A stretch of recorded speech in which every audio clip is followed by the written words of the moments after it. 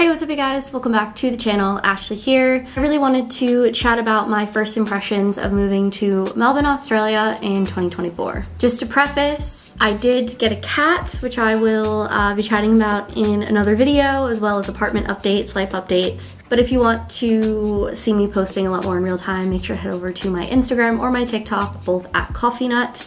But that is why there's random cat toys absolutely everywhere at the moment. It's been such a lovely first month in Melbourne, and I really wanted to chat about like my main shocks and first impressions of moving here. But before we get into it, have you hit the subscribe button yet? I would love to get to 5K subscribers. I'm not too far off. It would mean a lot to me. If you see that red button, it says subscribe, you just click it and it would mean a lot. Thank you. First impressions of Melbourne.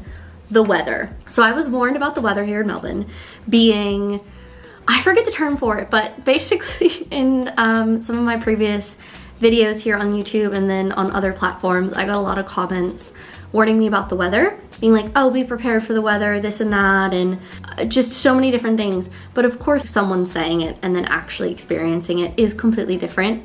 But I definitely do agree that Melbourne does get, I guess, the rep for 4 seasons in one day, which I swear at one point I felt this way about Tasmania. So I moved from Tasmania to Melbourne, but I've been in Australia over 2 years now, which is insane to think about.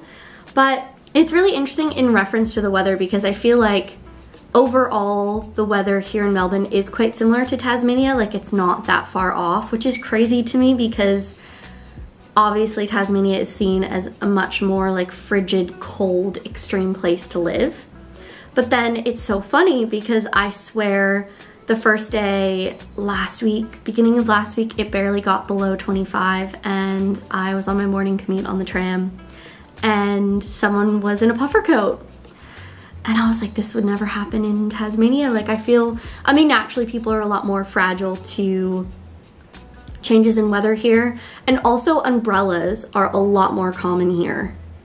I swear no one in Tasmania used umbrellas, which could just be because I want to say overall Tasmania was a lot more windy, at least Hobart was, but no one really used umbrellas down there, but so many people use umbrellas, which I think is so normal to use umbrellas. Even when I lived in Tasmania, I was using them.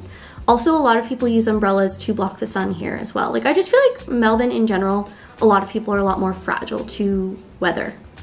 2, the amount of options Melbourne has. Now, this might not sound like that big of a deal because it's like, what? Of course, Ash, like, it's a city. You lived in Tasmania, where I don't even know what the population is off the top of my head, but quite small compared to a massive city of Melbourne. But I would say still the fact that in the little suburb that I live in, there's so much to do. Places are open past 5 p.m. I had to go to an after hours doctor a couple weeks ago, and so many options for booking an appointment, and it didn't cost an arm and a leg. Like, it was only a little bit more than what a normal GP would cost. And it was so easy, it was so convenient. I forgot what it was like to live not in such an isolated place like Tasmania. It's so refreshing. Like, I've chatted, I'm sure I'll do a bit more chatting in hindsight about leaving Tasmania and my thoughts on that in general, more in hindsight. But first off, it's just really refreshing. I love that there's so many more dairy-free options, like whether it's ice cream or pizza or Mexican food. I find that so many more cafes actually try to keep an audience like that, because here in Melbourne, especially cafes, if you're not on your A game, well, people have so many other options to go to. Whereas, for example, down in Tassie, it's like, okay, well, if the cafe isn't amazing, well, that's it. Or there might be 2 other options and that's it. So it's kind of a bit more like the standards overall are a lot lower in other places, which again makes sense because Melbourne is a city and even the surroundings, suburbs, are just so full of life. And I really miss that. Like, I really miss living in a place full of life. But Melbourne has been so inclusive with dietaries. It's just been so awesome to see how many amazing small businesses there are here. Like, there are so many, and so many have such unique ideas. And oh, it's just been so exciting. And then 3, going off of that, although Melbourne is such a massive city, one thing that I was really worried about moving, especially from a much smaller city, if you could call it, with Hobart, is what I loved about Hobart and Tasmania is it still had a massive community aspect. Like I could go wherever and run into people that I knew. Both good and bad aspects to that, but overall it was really refreshing and really lovely moving internationally to be able to go around and just see familiar faces. So I was worried moving to a big city that it was gonna be a bit more standoffish. Like for example, being from the New York area in the States, I very much was like expecting maybe a bit more of that, but that's not the case at all. Melbourne has such a massive community aspect, which is so refreshing and makes me so happy. Even in the suburbs, running into people that you know and seeing familiar faces, and everyone has been so nice. Like I was expecting to move to a city and run into so many cold-hearted people, but that has not been the case, and I am beyond grateful. Again, just moved here, so that could change, but at the moment, so grateful. 4, although Melbourne is a city, and just like most places in Australia at the moment, there is a massive cost of living crisis, housing crisis.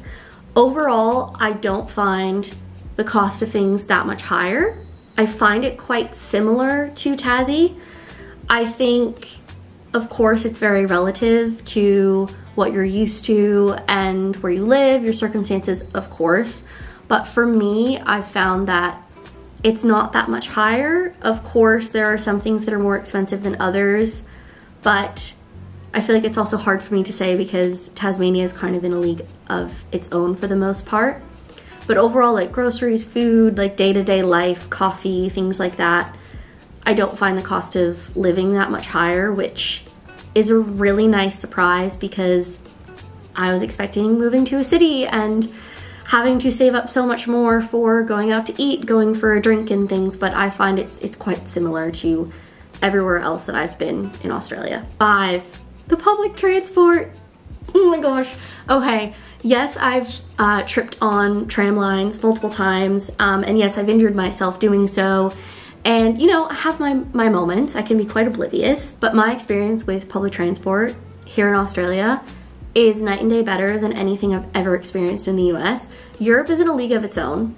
I will give them that, and I haven't really experienced much public transport in other areas of the world. Like I've heard great things about different parts of Asia, but public transport in Australia is so much better than the US, and specifically Melbourne. I've been just so pleasantly surprised with how easy it is, how frequent, even on public holidays and weekends, the trams and the trains run. I haven't really done much with the buses because just the trams and the trains are so convenient, but it's overall just been so nice. The only thing is it is quite expensive. Like I swear every time I tap my Mikey, it's $6, which does add up, but I would gladly pay that knowing that I can show up to a tram stop and know that on average I'm waiting 5 minutes for a tram, max 10 if I literally just miss one or if there's a delay. But so nice, even on weekends and even on public holidays. Like in Tasmania, there'd be a bus, or well, because Tasmania only has buses, once every 2 hours, if that, some days, which was horrible. And then also you can live track like trams and trains and everything here in Melbourne. Like the technology, so nice. So nice. I'm mind blown. It's been so lovely. Thank you, Melbourne. 6. This one I think I chatted about a little bit before, but living here has definitely made this a lot more obvious for me, is how trend driven Melbourne is. Melbourne is so trend driven, which being a city, I can most definitely understand a lot more than say Tasmania or even a smaller city like Hobart. But in my experience, going to cities, living in cities, I've never been somewhere that is so trend driven. Like for example, New York City is not this trend driven. Like say if a cafe came out with something, or oh my gosh, a massive trend right now here in Melbourne is panini sandwiches, or no, focaccia sandwiches. which I've yet to try, but it's on my list. But everywhere I pass, the line is insanely long. But for example, a cafe or one small business will come up with this idea, it'll get massive online, and then all of a sudden other places are popping up being like, ooh, I'm doing focaccia sandwiches. Or a big thing right now is, I think it's Good Measure. I've not been to the cafe yet. Here in Melbourne came out with this coffee beverage called the Mont Blanc, and it's like a massive thing if like your cafe does a Mont Blanc. Whereas I swear in places like New York City and literally every other city I've been to would just be like, I don't care if another cafe does that, like we're not doing that. So it's really interesting. It's really interesting. And I really want to delve into it more and get other people's takes on it because I've barely been here a month, well just over a month now, but which is crazy. But so trend driven, it's so interesting. So interesting. I don't know, because well, social media is a lot more of a thing here for sure. So much more than Tasmania, which again, I'm not surprised by, but it's, yeah, so interesting. And I'd love to chat more about it. And if you've noticed any of these things, or if you've moved to Melbourne or been to Melbourne and have realized anything, or if there was anything that shocked you about the city in general, I would love to hear it down in the comments. It's so fun to me to learn more about where I'm living and different things. Like I just still find these things so interesting. I'll have links up here as well as I'm sure down the side you'll see some of my other content. I've done a lot more recently about, in hindsight, after 2 years, what I really wish I knew before moving to Australia, reverse culture shocks. I recently went home to the States and different things that stood out to me. So definitely make sure to go check that out. But I'm really loving Melbourne. It could just be this is my first month, those rose-colored glasses on, but I'm really loving it and I can't wait to explore more and I can't wait to share with you more. And I appreciate you guys and I will catch you guys next time. Bye.